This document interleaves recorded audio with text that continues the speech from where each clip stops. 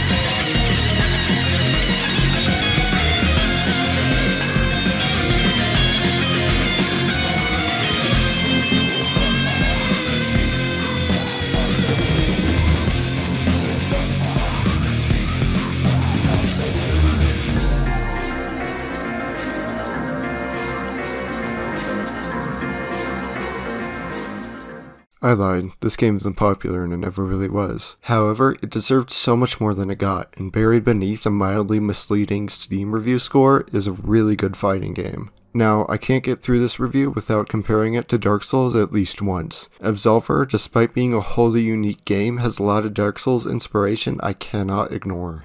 Most notably, Absolver takes the Dark Souls approach to storytelling, where the story is left to the player to piece together through the environment and item descriptions. However, this doesn't really work in the case of Absolver. Some areas look blown out and destroyed, but for no real reason. And area bosses just look like all the other enemies, and without distinct opening cutscenes, names, or areas that the enemies are in, it's much harder to piece together what is really happening in the world. In Dark Souls, the world can be generally pieced together without item descriptions and just experiencing the world around you. Everyone in the Undead Burg has long since gone hollow, so now a dragon rules over the town. New Londo was flooded long ago to contain the Dark Thrace and ghosts that roamed the former city, with drakes guarding the entrance to the former city to make sure no one gets in. Ornstein's most names are based off of what they're famous for, and are supposed to be the last guardians of Princess Guinevere. In Absolver, these guys are in the tower that leads to the final boss.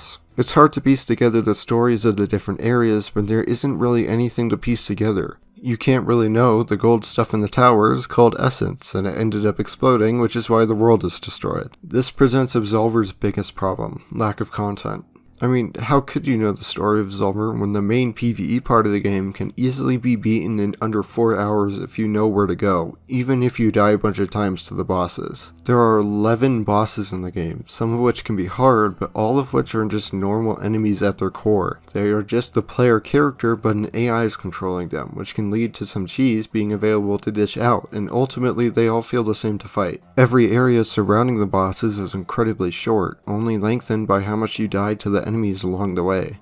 Nothing exemplifies this problem more than Downfall. Downfall was a free expansion release with the intent of giving more content and more to do. The new mode introduced with this update was the aptly named Downfall mode, a dungeon-like crawl through more vague lore. This mode seems good in theory. Do different objectives in different rooms to get to a boss, collecting a resource called Gleam to level up your Gleam level and unlock different items. However, there are only 3 levels, and after seeing the scenery of each one, they all start to feel the same, especially the first one with its color palette of gray and brown and an otherwise color-rich game. This mode is also painfully tedious to even just level up your Gleam level. You have multiple lives to go through, however every time you die you lose 25% of your Gleam. So, assuming you fail the level and die 3 times, which for a harder room isn't uncommon, you can lose 75% of your total earned Gleam. Not only does this make level ups painfully slow and hard to get unless you perfectly complete the areas,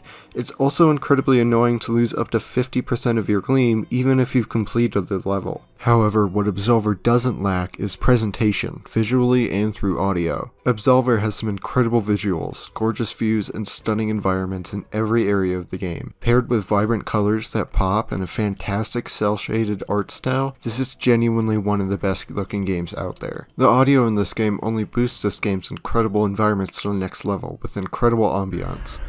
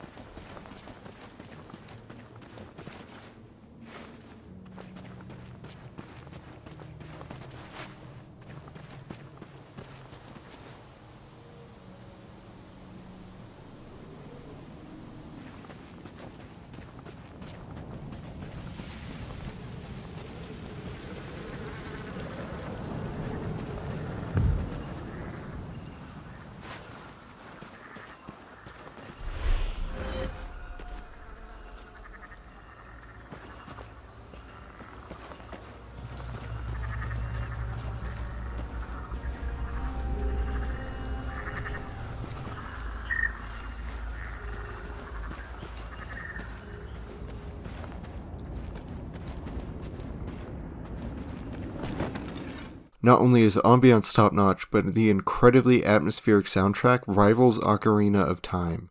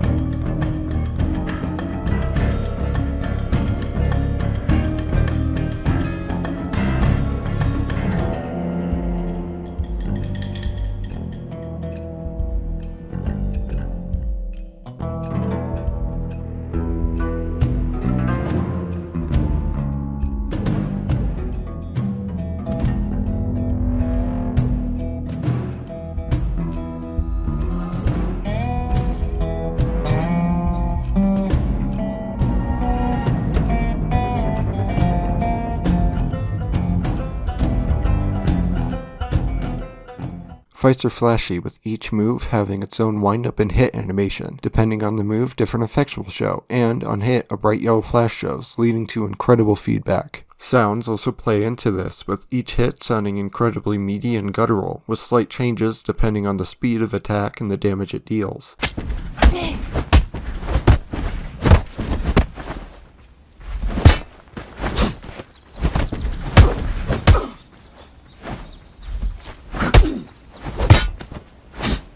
What really makes this game is mechanical depth. Absolver at its core is about punching other people with Dark Souls-like stamina and health management. However, what makes Absolver really unique is the different stances. These 4 stances are represented by the 4 corners of this diamond, and depending which corner you are in, you can do different combos that you've assigned.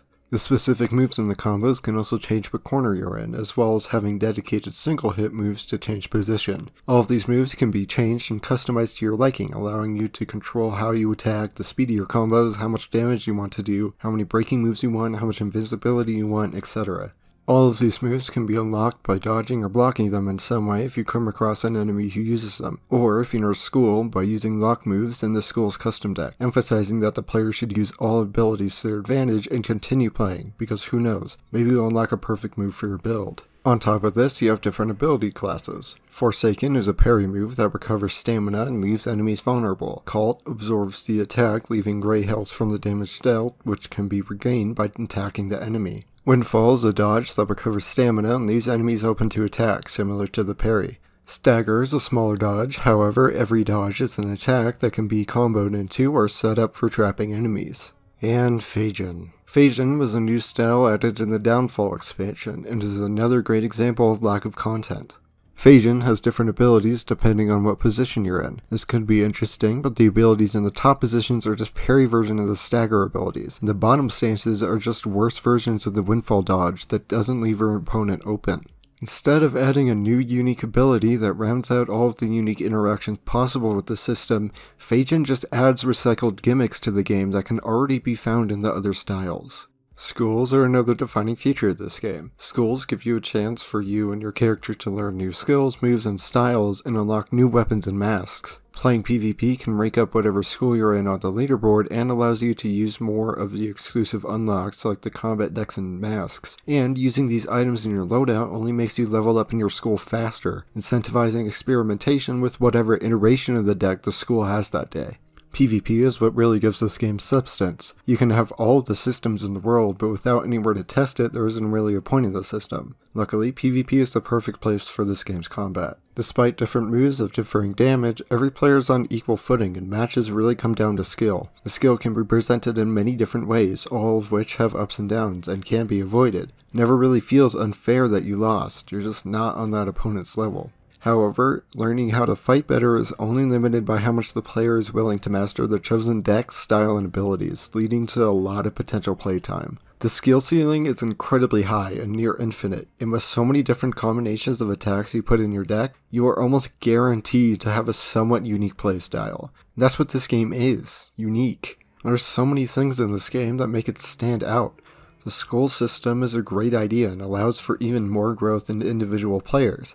The stance system paired with completely unique deck builds makes every interaction unique, not just on your end, but on the player who's playing you. Adding special abilities to the mix to change even further the utility of your character is also incredibly unique.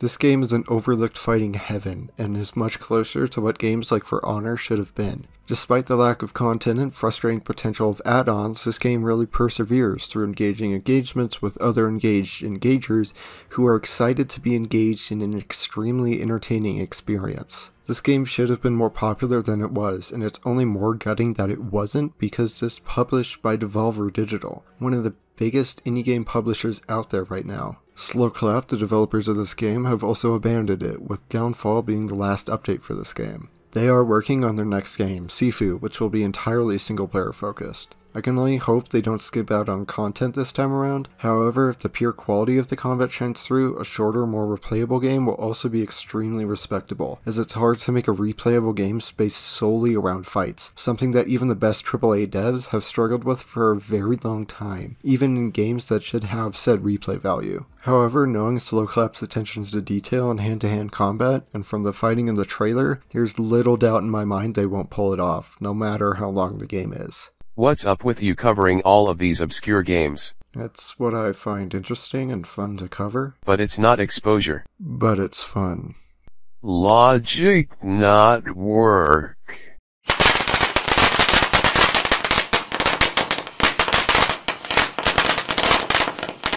He's gonna be like this for a while.